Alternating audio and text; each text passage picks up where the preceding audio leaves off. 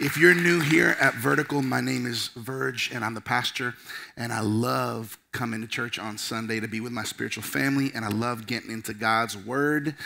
Let me just share a few things you may have heard, but let me emphasize something you didn't hear.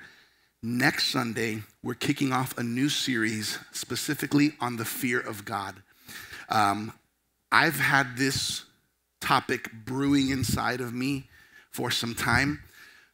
Because I've come to understand that people can believe in Jesus, that he exists, and even love him, but have no fear of God. And so I want to help us understand what that means and how that should affect our lives as Christians today. So don't miss a Sunday in the next series. We're kicking that off next week. Also, next week we're kicking off 21 days of prayer from the 6th to the 26th, Mondays through Fridays, 6 a.m., That's crazy people get up at 6 a.m. to go pray. That's right, crazy people who love Jesus and are going to see crazy results in their lives because of a crazy God who's crazy in love with them, doing crazy good things in their lives. And so I want to invite you to be part of something crazy good. I dare you. The last 2 weeks I shared two messages, which were, one was, you're here for a reason. And then last week, God can use anybody, right? And so I kind of want to connect that because here's the reality. If you're here for a reason and God can use anybody, and that includes you and me, the question is, what is it that God wants to do through us and how are we going to get it accomplished? Well, today's message is entitled A Lifestyle of Prayer. Because there ain't no way you or me or anybody is going to accomplish anything significant in this world that God has called us to do unless we are connected to our Heavenly Father in prayer. Can I get an amen? Anybody brought their Bible? Let me see if you got your sword, your Bible with you. I love it. Wave it. You got your sword. All right, put it down. Some of you have been coming for weeks and you keep ignoring this. The cameras are watching. Hey, if you're new and you don't have it, it's okay. We're going to have the verses on the screen, but I'm trying to do something here. I'm trying to equip and lift up a body of believers who knows God's word. And the true reality is that some people know how to click to a book of the Bible, but not how to find it. And so I have this strong conviction that I need to raise up Christians who actually know God's word. And so that's why I say that. It's week after week. So some of you are like, Pastor, get over it. And I'm saying, no, you get over it. Bring it. Or at least bring a dictionary and just pretend pretend. So at least, we feel like you want to do something. If you have your Bibles, you can open up to 1 Thessalonians 5. That's in the New Testament. I got a lot of verses. You might get cramps today in your fingers because we got a lot of Bible verses to go through. 1 Thessalonians 5. After that, we're going to go to Luke 18, John 15. While you guys are looking for that, there's a lot of areas in our lives in which we need God's help to do what God's called us to do because it's impossible to do it on our own strength.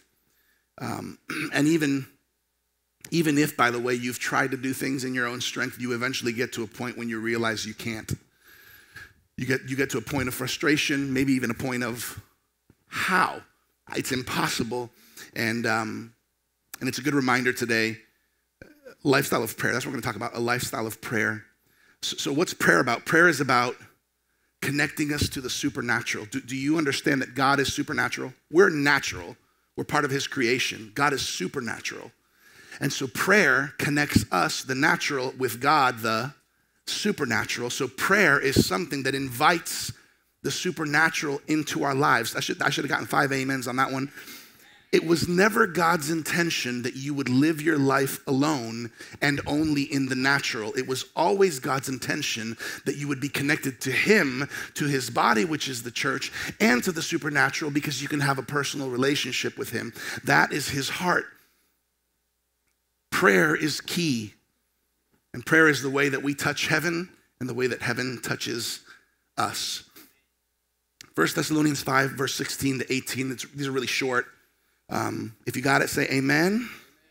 It says, rejoice always, pray continually, give thanks in all circumstances, for this is God's will for you in Christ Jesus. Pause, let's stop right there. What's God's will for you in Christ Jesus? Well, when should we rejoice? Always. By the way, joy is not the same as happiness. Happiness is connected to happenings. It's circumstantial.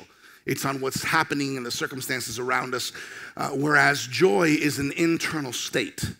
I could be going through a valley and a difficult time and still remain with joy in my heart. It doesn't mean I'm happy about this hard thing I'm going through, but it means that my joy is not dependent on my circumstances. So rejoice always, and it says pray continually. Some of your versions might say pray without ceasing, right? Or pray without stopping, or pray always, pray continually. And so here's one of the phrases we've said here at Vertical Church for a long time. We say pray first. So when should we pray? Pray first. In every situation, we should do what? Pray first. When you wake up in the morning, pray first. Before you leave the house, pray first. Before you make a big decision, pray first. How would it be in our lives if we simply prayed first? Now, when it says here, pray continually, or some versions, pray without ceasing, that doesn't mean like all day, like you have to have your eyes closed, right? And be like in this state of, like prayer mode. It means that you have God on your mind and in your heart throughout the day. You carry him, you carry his presence consistently. Prayer isn't a single moment in the morning when you wake up, maybe if that's when you pray, or a single moment before you eat your meal. As Christians, prayer is something that we should do, but I've realized as a pastor and a leader in the church for many, many years that less than 10% of Christians actually enjoy praying. In other words, sometimes we pray because we know it's a discipline that we have to do as Christians, but it's not like we're praying because, man, I really want to pray. And that tells me that we haven't many times developed that muscle in our spiritual walk. Something that when we really engage in it and unlock the beauty and the power of connecting with the supernatural, with our God through prayer, becomes so beautiful in your life that you get to a point when you really embrace it that you think, how did I live without prayer before? And that's my prayer for us, especially as we approach 21 days of prayer in August. Man, it would be amazing if we raise the percentage of believers who are passionate about getting with God consistently and continually. Check this out. Go to Luke 18. Go to Luke 18, a few books to the left in the Bible there. And I love it. I love hearing pages turn of Bibles. I love it because I love the fact that we're trying. I used to always joke around last year when we did the Bible series that when I was in youth group, I used to race everybody. Like whenever the youth pastor would say, go to whatever, I used to get there and I'd look around and be like, beat you. I used to always tell Ghislaine, I beat you. And then she started beating me. Luke 18. Look what it says here. Real quick, just this first verse. Luke 18:1. Then Jesus told his disciples a parable to show them that they should always pray and not give up. Just that verse. Jesus told his disciples a what? A parable to show them something. What did he want to show them? That they should always pray and not give up. So here's the other line that we say here at Vertical. Prayer should be our first response and not our last resort. And I find like we amen this. Like, amen, pastor, right? But a lot of times it's when we're already in this big mess and I need prayer. Can you pray? I need to pray. I need prayer. What if we prayed first and maybe avoided that big mistake or that big hole or that situation? Because sometimes we're in situations that we got ourselves into, right? So it's not like, oh God, have mercy. It's like, God, get me out of the hole that I just got into. But if I would have prayed first, I might not have gotten in the hole in the first place. So prayer should be our first response, not our last resort. In other words, I'm not gonna just do what I wanna do, and then if I need it, then I'll pray. I'm gonna choose to pray first. I wanna share some thoughts today. Go one book over to John. Matthew, Mark, Luke, John 15. I want to read a passage in John 15. Some of you who know a little Bible might remember John 15 where it talks about Jesus gives this illustration about the vine and the branches. So John 15, look what it says in verse 4. Jesus says, remain in me as I also remain in you. Pause. What did he say? Remain in me. Key word, remain. remain. This is the challenge for us as Christians, that we would be people that in our spiritual lives remain connected to God. Question, what are a few ways to remain connected to God? Getting into his word, praying, worshiping. These are things that open the door to connection. These are things that keep us in that state of remaining. A lot of us, sometimes as Christians, have our Christianity boxed into what happens on Sunday morning. And it's hard sometimes to include our Christianity on what happens during the other days of the week, especially if we didn't grow up with the Lord in our lives, if we didn't grow up in a family that taught us to read the Bible, if we didn't grow up in an environment where they encouraged us to pray. And so I think this is one of the signs and the keys of authentic Christianity. Authentic Christianity is when we include our spiritual walk in every day of the week. It's kind of like, you don't say, okay, I'm gonna eat on Tuesday, but I'm not gonna eat on Wednesday or Thursday, but then I'll eat on Friday, because we feed our bodies. But we're body, soul, and spirit. We talk about this in Freedom Curriculum, right? Spiritual order. We feed our body, and we never go a day without feeding our body unless we're specifically doing some kind of fast or we're preparing for a surgery or something, right? And we feed our souls every day. Our soul is our mind, our will, and our emotions. That's why we look at beautiful things. That's why we watch movies. That's why we listen to music. That's why we like paint. That's why we like beautiful things, because it feeds our soul. But so often we go days, weeks, even months without feeding our spirit. And the problem with that is the one that's strongest in your life is the one you feed the most. And that's why many of us are led by our flesh. When the Bible talks about flesh, that's body and soul. Most of us are led by our bodies, what our cravings, our appetites, or by our soul, which is our emotions, our feelings, and what we want. We have to train ourselves spiritually to get to the point where we're feeding our spirit so that our spirit can be stronger, leading the way, and soul and body line up with it. Does that make sense? And as Christians, the Holy Spirit lives in us. It's his spirit in us. But we have to remain. Look at what it says in John 15:4. Remain in me as I also remain in you. No branch can bear fruit by itself. It must remain in the vine. Neither can you bear fruit unless you remain in me. Jesus says, I am the vine, you are the branches. If you remain in me and I in you, you will bear much fruit. Apart from me, you can do nothing. So the key, according to Jesus, is to remain in him. And what it says is when we remain in him, just like the illustration of the branch connected to its vine, right? Connected to the trunk, right? When we remain in Jesus, something's gonna happen in our lives. It says that we are going to bear much fruit. Now, who would say here today, man, I would love to bear much fruit in my life. I would love to bear much fruit. Fruit is good things. By the way, the fruit of the Spirit.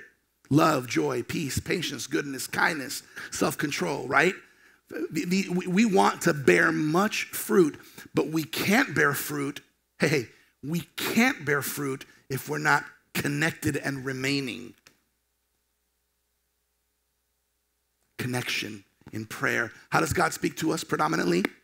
His word. How do we speak to him predominantly? Prayer.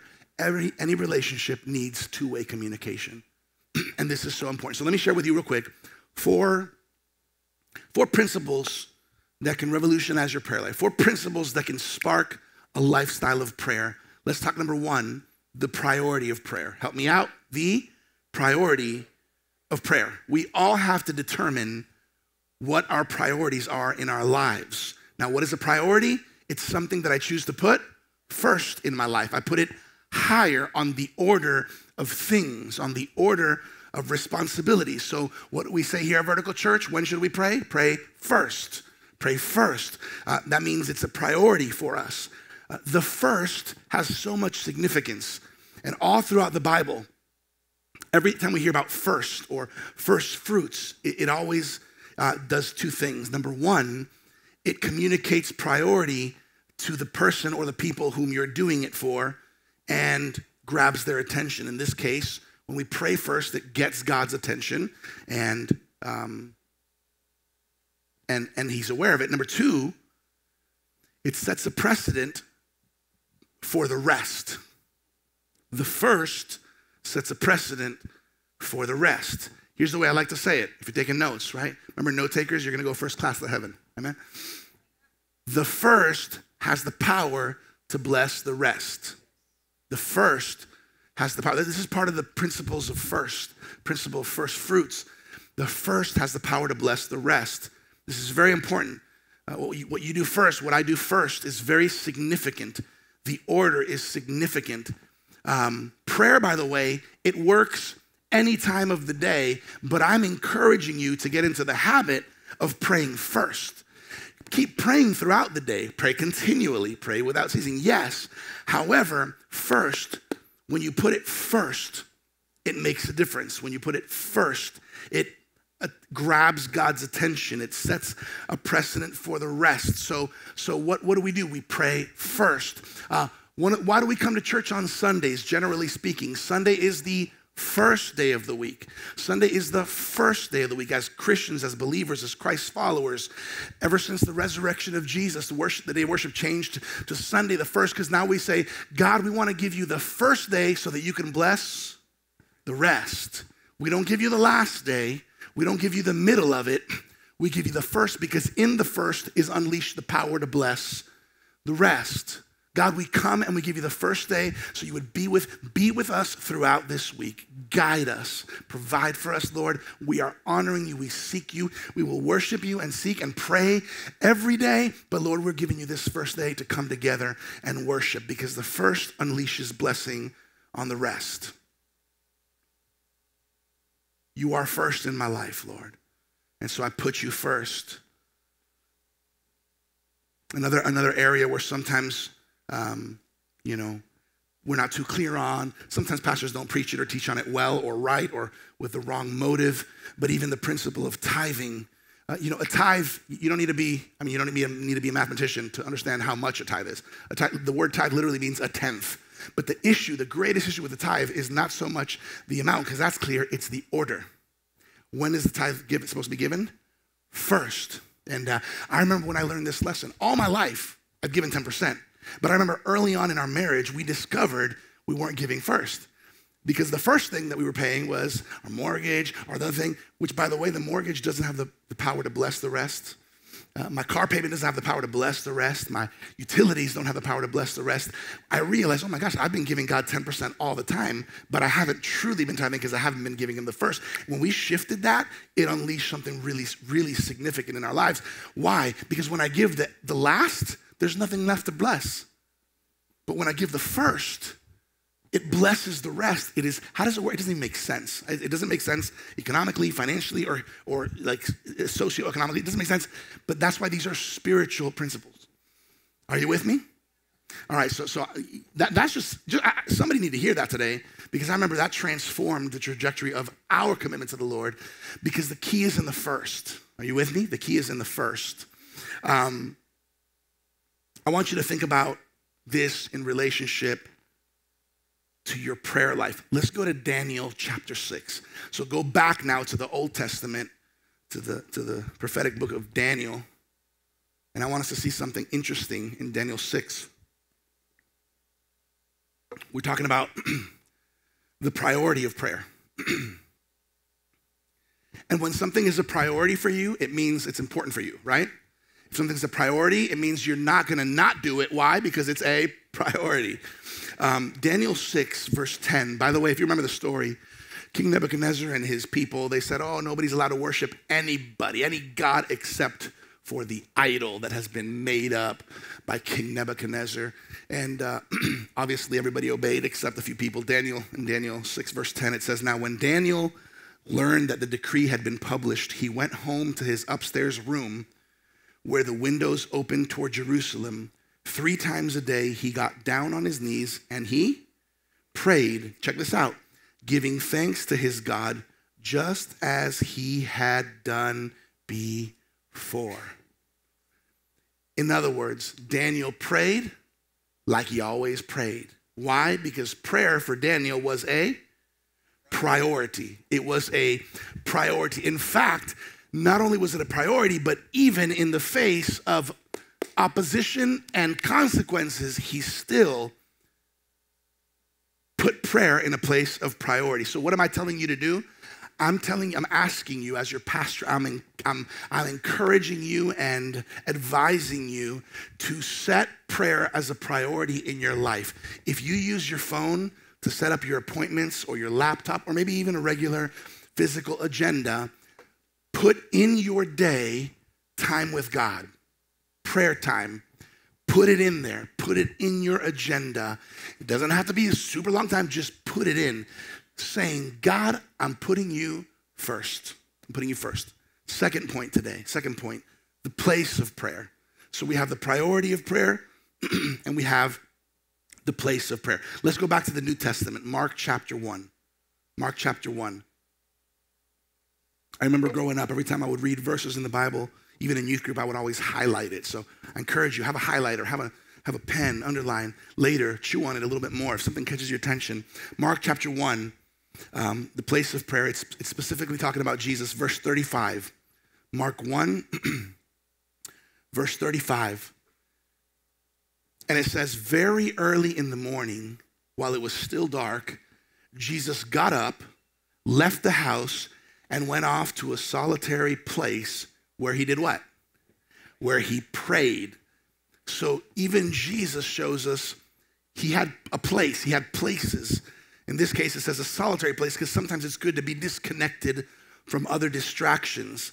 The Bible consistently shows us in the New Testament that Jesus had places where he prayed, and it's good to have a place of prayer. I wonder, do you have a place of prayer? Do you have an area, maybe at home, where when you pray, man, that's where you get in. That's your nook, your prayer nook. Some people have prayer closets, right? If you've ever seen War Room, I've always wanted that. I've never been able to do that, but like have like an actual room or like a space for that, man, that's beautiful. And if not, okay, I'm gonna do it in my living room or I'm gonna do it in my, if you have to get away from the kids or something, like go to the bathroom, put some pillows, I don't know, get in the tub, I don't know, do something, but find a place where you can connect with the Lord in prayer. A place, I love 21 days of prayer, especially here coming physically because I love being here and praying. And by the way, if some of you, when you come to prayer, you'll see it if you haven't been here before, but some of us like to pace and walk. I love to walk and pace while I pray. But it's so important to say there's a space, there's a place for me to pray. We are people of places and spaces. Studies say that throughout history, people have had two places, your home and then your work, or home and school, depending on your age, right? But sociologists say nowadays that people actually have three places. We have home, work or school, and then we also have this third place, which is called the virtual place. This place. It's funny because we don't physically go inside of it, but sometimes hours of our day are here.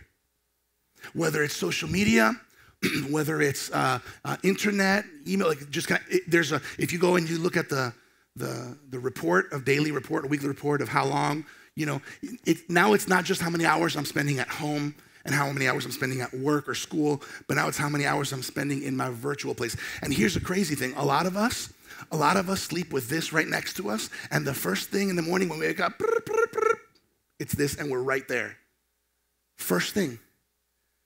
Before we've had a chance to say, thank you, God, for another day. Before we've had a chance to say, Lord, I love you, this day's, we're already here. And then we're looking at, oh, look, and all of a sudden 30 minutes go by and we're already connected in this place. And so here's a challenge for you. Before you go to this place, go to this place. Go to this place, but it's gonna require some discipline. It's gonna require some intentionality. It's gonna require the priority of prayer. And then identifying that there's a place of prayer. And I want to encourage you before you go to this place. Hey, by the way, I can get highly distracted if I all of a sudden I see I got messages and all that. So I have to intentionally say I'm not even going to pay attention. Pay no attention to that, right? Turn off the alarm if I'm using. Okay, great. First things first. First things first. Pray first. Pray first. Priority of prayer. The place of prayer. Number 3. The plan of prayer. The plan of prayer. When you want to develop a relationship in your life, any relationship, it's usually better when you have a plan. Any of you married couples remember when you were boyfriend and girlfriend? and you made a plan. We're going to do this. And, because generally when you plan, it helps it be a little more successful. And it's the same thing in our relationship with the Lord. I've seen people who are like, Pastor, I just don't even know where to start. Hey, we want to read the Word of God, but we want to find plans that will help us. Sometimes there's a good Bible reading plan or a devotional plan that gives you biblical teachings with practical application, connecting with others that are doing it. There's a plan. Are you following me? Okay, so I want to give you a quick recommendation. Grab your phone real quick. This is only for 1 minute, and then you're going to put that phone down. Go to the App Store, and I want you to find this app. Pray First. Pray First. This is a great app. Pray First. It says Pray First, then it says /prayer life. It's like white, and it says Pray First right in the middle. It's a free app. I want you to download that app. That app literally gives you multiple prayer plans. For example, if you want to follow the Lord's Prayer, the prayer that Jesus prayed, right? It wasn't meant that we would just repeat that all the time. What he did is he gave us a model to follow, and you could follow that model as you pray. There's the prayer of Jabez. There's the prayer of Daniel. There's all kinds of plans of prayer. Does that make sense? And if you prefer Spanish, because maybe you're bilingual and you prefer Spanish, you could change the app to Spanish language, right? Does that make sense? I'm trying to put some tools in your hands to help you so that you and I don't have excuses to say, well, nobody taught me to pray. Some of us maybe grew up in environments where nobody taught us to pray. Some of us grew up in religions where what they taught us to do is just to memorize and recite the same words over, kind of like robotically, which is not very heartfelt or meaningful, generally speaking. And some of us grew up in an environment where prayer, like what? Like prayer is what? Isn't that like for old people? Like, right? Like, how do you do that? And then some of us have this idea that prayer is like I don't know the word, Pastor Virgil, I'm sorry, I don't know the words yet to use, because we have this thought that prayer is like, okay, for thou, O Lord of the heavens, are the miraculous savior of the kingdoms of the earth beyond the species of humanity. That's not prayer. Prayer is, here's a good prayer, by the way. God, I don't know how to pray. Can you help me? That's a heartfelt prayer. Lord, can you put people on? By the way, if you want to learn how to play basketball, who do you want to get around? People who play basketball. If you want to learn and develop, then you want to go out and play with people who play. If you want to learn how to pray, then you have to get around some people who pray. And you have to learn from them. Does that make sense? That's why 21 Days of Prayer is kind of like a beautiful, win-win all around, because it's like you could come and you don't even have to say it, although you could, but you don't have to say I don't know how to pray. You could just come and just pretend and then just be learning and watching, right? I'm going to learn. I'm going to grow. Does that make sense? The plan of prayer. There's different plans, different ways. I just put a tool literally in your hands. By the way, there's also the YouVersion Bible app. It's the most downloaded Bible app in the world. I literally was at Life Church a couple days ago with Craig Rochelle and the guy who started this, Bobby Grunwald, who started YouVersion Bible app, the millions and millions of downloads of God's word. I mean, it is a beautiful thing. And there's all kinds of devotionals for men, for women, for couples, for students, for kids, in English and Spanish, in every language. Check out the YouVersion Bible app if you don't have it. And that's another place where you can get some plans of devotionals to follow, where you read and then you pray based on what you've read. Does this make sense? When you pray, you can have lists of people that you're praying for, things that you're praying for. And by the way, I encourage you to break the habit of only praying for yourself. Break the habit, get out of the, the wounded sheep prayer. A lot of Christians have the wounded sheep prayer. Everything is, Lord, bless me. Oh, Lord, heal me. Give to me what I want for me, myself, and I, right? Get out of that and learn to pray for others and learn to pray for people and fill the gap and intercede as well. But these are just ways, these are plans, these are ways that you can pray. By the way, prayers of thanksgiving, giving God thanks. Man, there's so many beautiful ways, and prayer can become so rich in your life. Look at Luke 11. Let's go to Luke 11.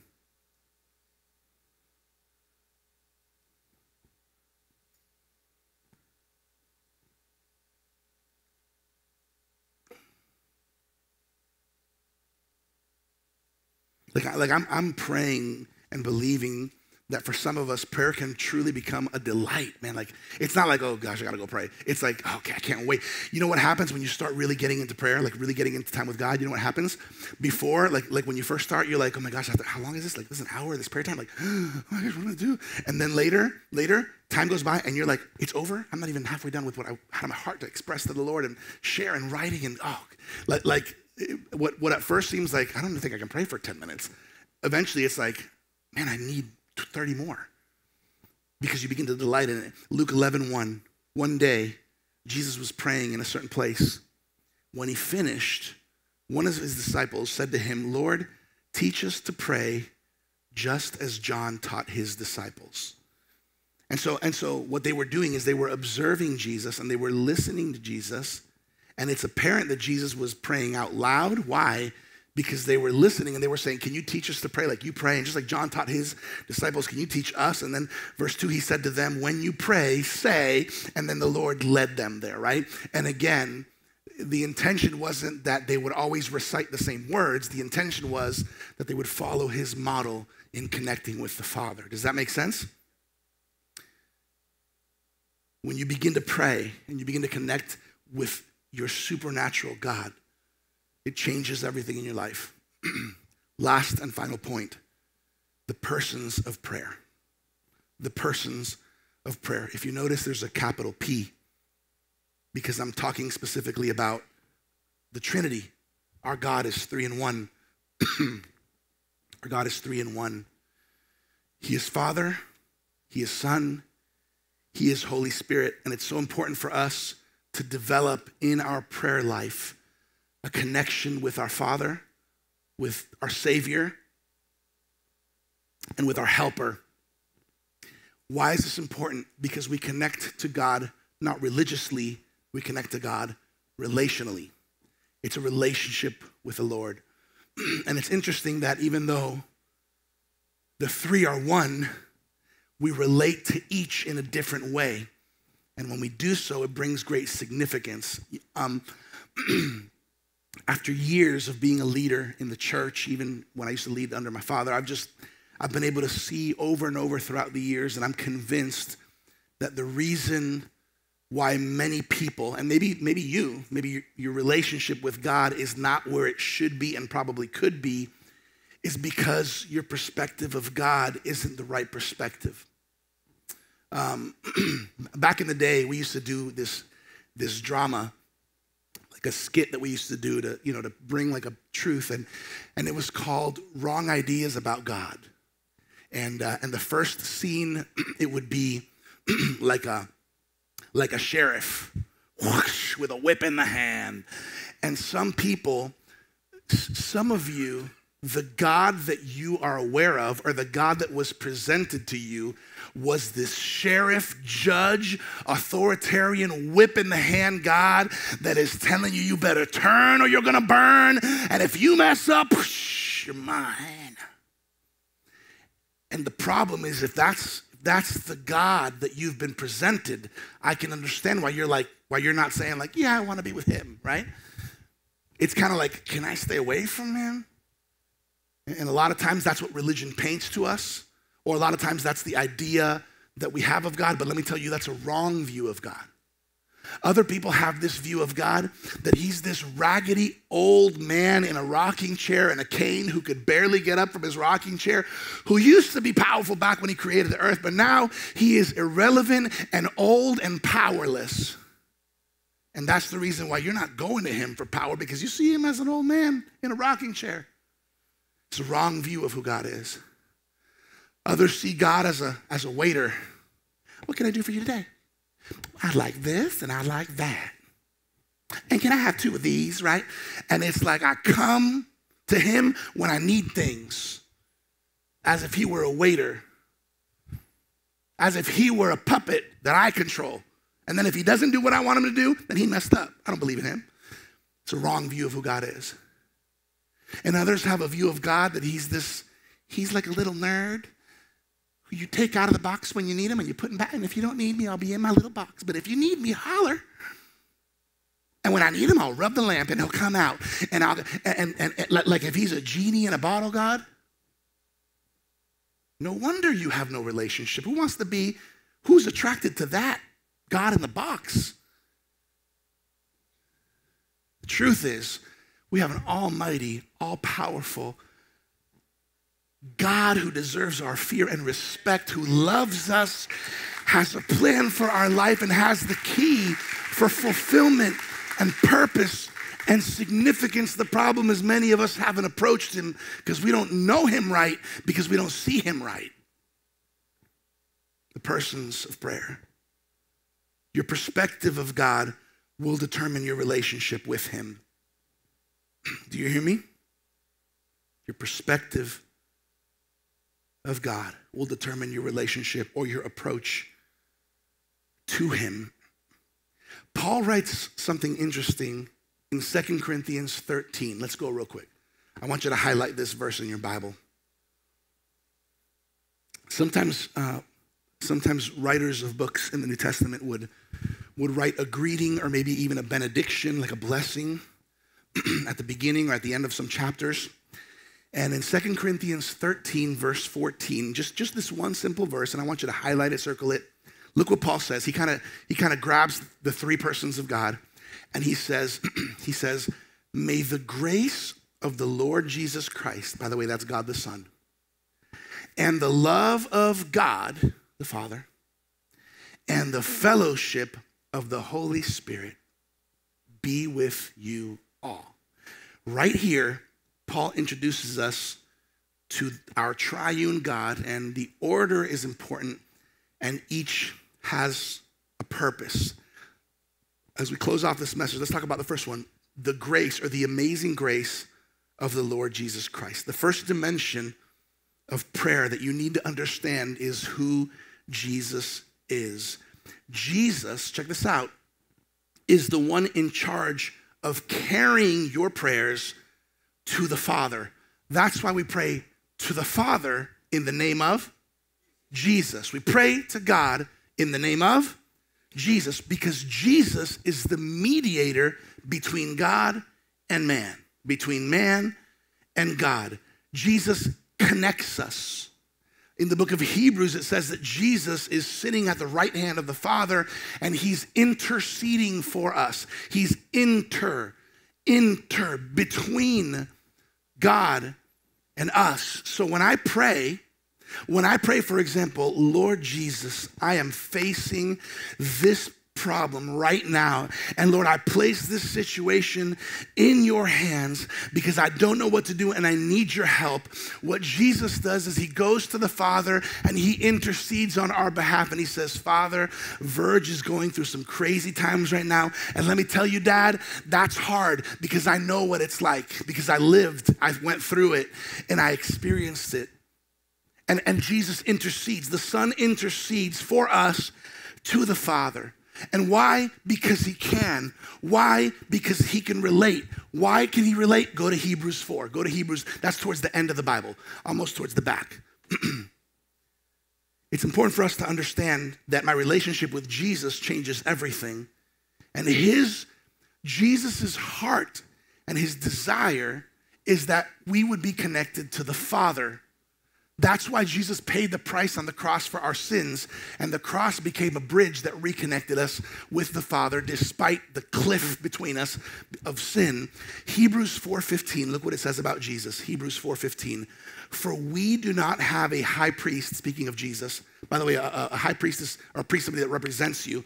We do not have a high priest who is unable to empathize with our weaknesses, but we have one who has been tempted in every way, just as we are, yet he did not sin. So check it out. What that means is that Jesus can understand everything we go through because he went through everything we've gone through. The only difference between Jesus and us is that he never sinned, and we did. And so this is a good thing because he did experience what we've experienced. He can go to the Father on our behalf and intercede. That's why he lived 33 years on this earth. I mean, think about it. Wouldn't it have been easier if he just was born and then crucified as a kid and just quickly get it done, right? He lived the life. He experienced life on this earth. He experienced rejection and abandonment and denial and hurt, discouragement. Like he experienced those things. He never sinned.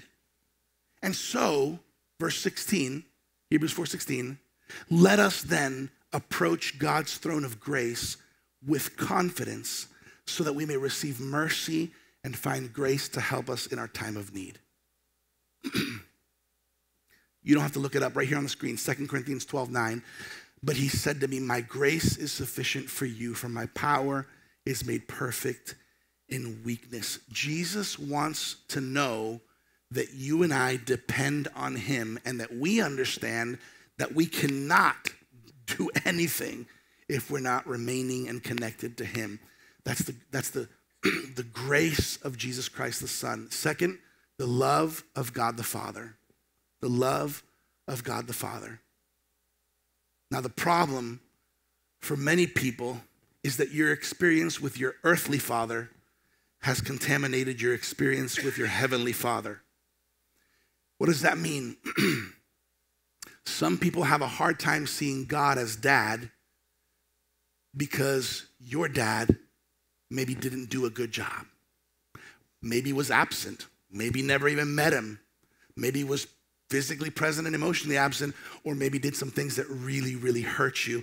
And so some people can see God as Lord and as Master, but not Father.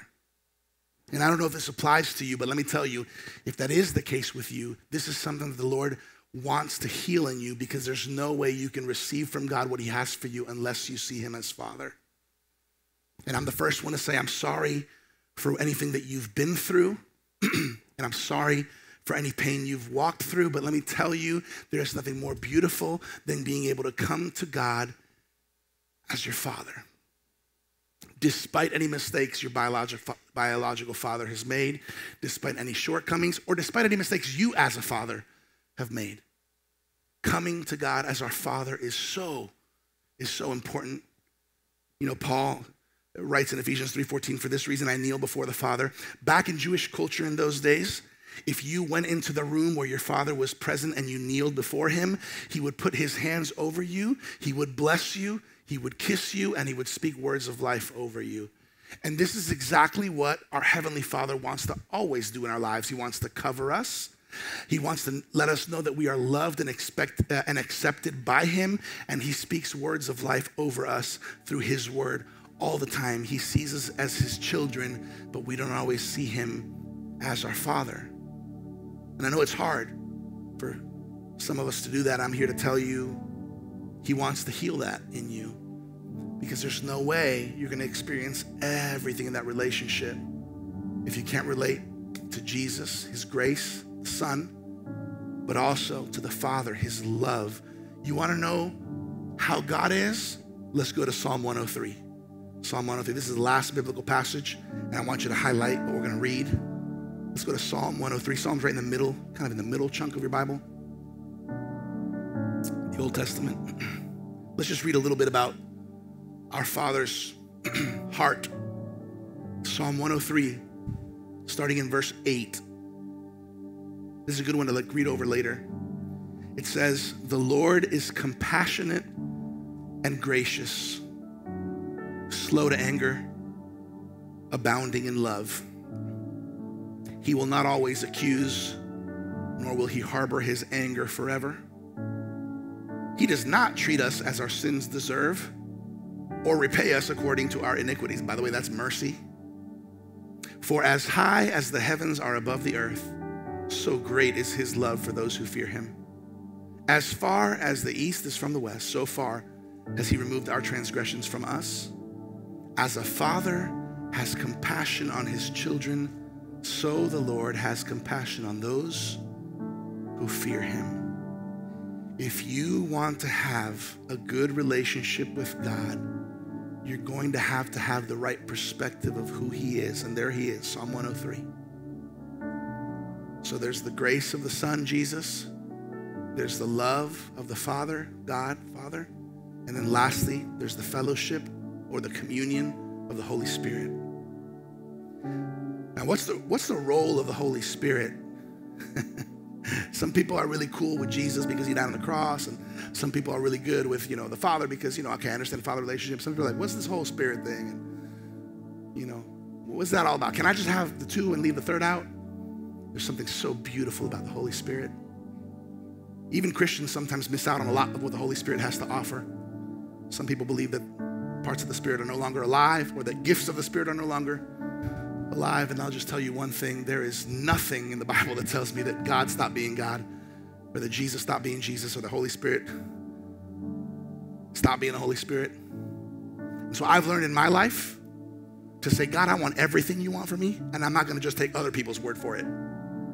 Because sometimes I might not believe some things because of what somebody else said or somebody else's experience. But Lord, forgive me, because there was a season in my life where I was a little closed off to the Holy Spirit. And the Lord turned my life around.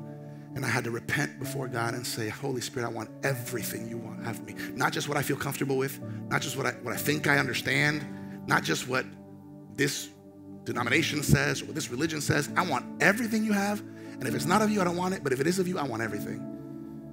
And the Lord flipped my world upside down.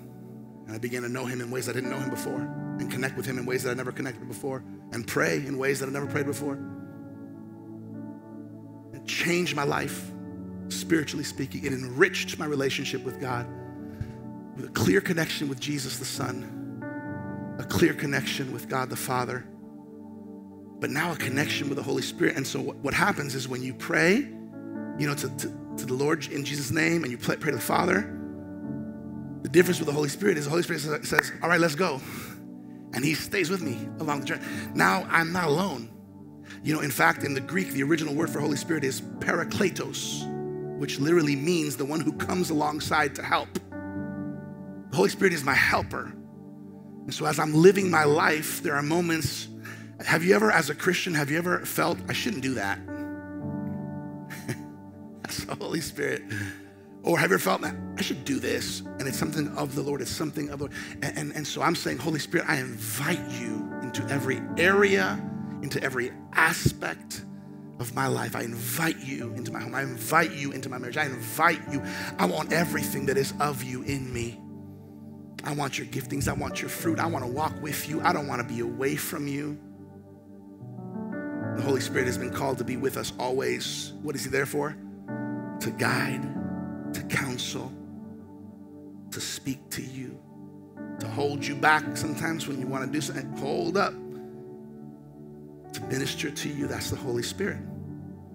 And so it's the persons of prayer. And I relate to my God through Jesus, God the Son, through God the Father, through the Holy Spirit. That's why you need to understand the grace of Jesus and the fact that Jesus carries your prayers to the Father. You need to understand that when you get to the Father, he is not this wild sheriff with a whip in his hand ready to whip you when you mess up. No, he's a heavenly Father who's there to lift you up and embrace you and show you his love. And when you realize who the Holy Spirit is in your life, you realize that it is an intimate fellowship and relationship.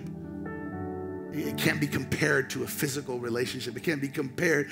It's beyond what we can even understand sometimes, but it's so good and it's so real. The grace of Jesus. May the grace of Jesus, may the love of the Father, and may the fellowship of the Holy Spirit be with you always. You want to open the door to that? Begin to live a lifestyle of prayer. I want to pray 2 prayers. I want to pray this prayer over our lives, that we would lean into a lifestyle. By the way, praise God for a church that actually opens up the door and says, hey, you want to learn to pray? Hey, come pray. Hey, we're doing 21 days in a row, by the way. You can connect online or you can come. Now there's reasons sometimes when you can't come, but let me just tell you, a virtual kiss is nice, but when I get to kiss my wife, that's like in person. That's for real. So there's something beautiful about being here. There's something beautiful about getting here on that Monday morning when we, after that Sunday, we kick off on Monday at 6 a.m. And then you look around, you're like, this is crazy. All these people here, young people, older people, all kinds of people here to pray? People crazy. And I'm like, yeah, crazy. Because we're crazy in love with a crazy God who does crazy good things for crazy people who love him and seek him in crazy ways that seems crazy to the world, but it's powerful. Changes your spiritual walk with God like never before. Lord, thank you. Thank you for your word, which points us to you. And Lord, we've been talking these last couple of weeks of the fact that we're here for a reason and that you can use anybody. But the truth is, for any of that to happen, we need you. And so today, Lord, some of us honestly have to repent and say, we're sorry. We're sorry that we haven't been more intentional in seeking you in prayer. Forgive us, Lord, for not having you in a place of priority in our days or our weeks or our finances or our time. Lord, forgive us, but help us. We don't want to stay on that track. We want to put you in a place of priority. We want to recognize the priority of prayer. And Lord, we want to develop a place of prayer at home, at work, at school, even here at church. And Lord, we want to understand that we need a plan for prayer. We can follow your word, and we can follow devotionals. We can follow examples of prayer in the Bible that are a model for us to begin to develop our communication with you, Lord. And Lord, we want to understand the persons of prayer, understanding that we are connected to Jesus by his grace, and Jesus, that you intercede on our behalf before the Father.